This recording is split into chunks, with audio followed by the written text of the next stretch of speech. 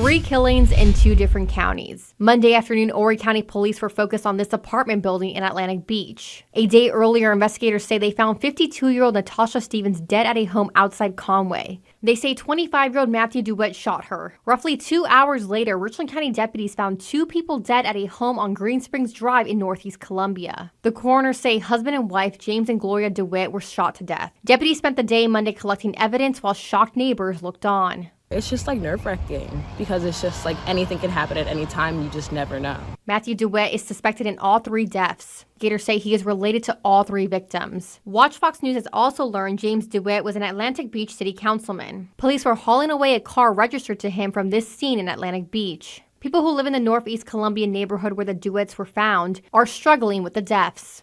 I saw him a few days and then it's ago and I was like, oh, like something crazy just like happened. It's just like so heartbreaking. A police investigation spanning across the state from Horry to Richland County. We've learned that an Horry County man, 25-year-old Matthew Allen DeWitt, is in custody and charges against him are pending in the shooting deaths of 3 family members. Police say 2 were shot in Richland County, the 3rd here in Horry County. ABC 15's Emma Parkhouse is working for you tonight. She joins us live in the studio to break down all the details we've learned about this case today. Emma. Andrew, Horry County Police took Matthew Dewitt into custody around 2:25 this afternoon in Atlantic Beach. He is now being held at Reuben Long Detention Center just outside of Conway. Police were actively investigating the Dewitt apartment complex in Atlantic Beach for several hours this afternoon after serving a search warrant. And tonight, we also learned more details on the 3 family members who have been allegedly shot by Dewitt. According to Horry County Police on Sunday, they responded to a call for a death investigation on the 4000 block of Highway 319. Investigators officially ruled this a homicide. The Horry County coroner identified the victim as 52-year-old Natasha Stevens. Also on Sunday near Columbia, the Richland County Sheriff's Office says they responded to a wellness check at a home. This is where they found Gloria DeWitt and James Dewitt II shot to death inside of that home. While we were on the scene this afternoon, just before 4 p.m., a Kia Soul was towed off of the DeWitt apartment property. And according to property tax records, or county tax records rather, James Dewitt II is the most recent person to have paid the vehicles for the taxes on that car. And the Atlantic Beach Police Chief has confirmed that James Dewitt II is an Atlantic Beach Town Councilman. The chief also says that Gloria DeWitt was the councilman's wife. This is a recording shared with ABC 15 News after a FOIA request. It's a late September meeting. That's the result of the appeal board's previous meeting. In that meeting, Grizzly Lake Landing developer Don Godwin requested the appeals board grant him what's called a variance or pass from following the county's new flood damage prevention law. I was promised it was going to be grandfathered almost all the way to the very tail end till it went into effect, and it just feels like I think we got hoodooed on it. I really do. Godwin's project predates the 2021 law, but about 50 homes haven't been built yet along the flood-prone Waccamaw River. Under the law, he's required to build those homes with an extra 3 feet of what's called freeboard. The engineer for the project, Steve Powell, explains to the board why that's a problem for them. You're asking Great Southern Homes to spend $30,000 to $40,000 of additional cost, elevate it in the air 3 feet, and in so doing, make it both less marketable, less appealing to buyers, and less accessible. Godwin and his attorney argue since they elevated the home's foundation years ago, they applied and received a letter of map renewal from FEMA, moving those plots out of the flood zone. He argues that the additional locally recognized flood zone should not apply to him. In the end, the board felt the hardship on his investment was enough to grant the exception.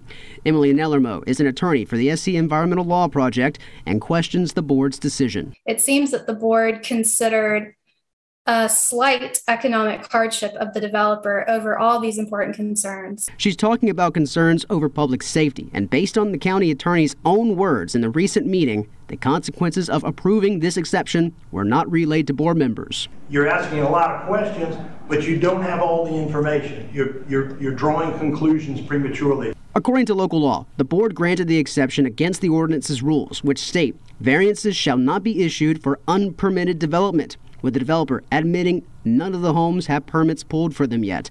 After the planning director spoke with the state flood office, he learned that the board's decision to grant an exceptional hardship to the developer because of cost and looks will not hold up. FEMA says you should not grant a variance.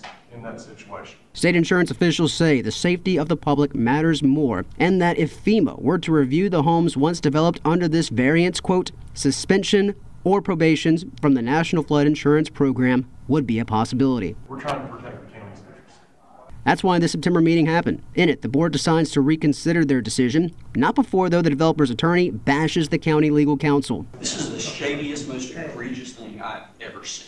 Alan Hutto with the builder's company argues in the meeting that if they knew this decision would hurt thousands of residents, the conversation would have been different. If staff had come to us and told us that, there's going to be massive countywide impacts from this, look, we would have been happy to have that discussion. The county's floodplain manager estimates nearly $1.5 million may be lost in discounts for homeowners if FEMA decides the development or board decision violates the standards. Trapper Fowler with the Coastal Conservation League says it's vital that the county stops the appeal from taking effect. This would just set things back in the opposite direction. So, we really appreciate the county sticking to it.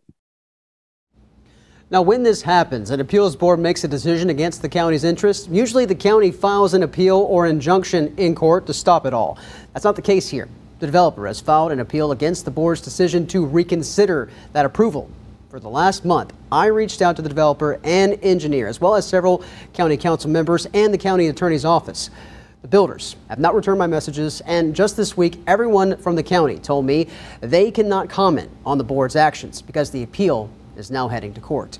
Here's some perspective. If the county was kicked out of the National Flood Insurance Program community rating system, thousands of homeowners here could lose federal flood insurance options and subsidized discounts that come with them.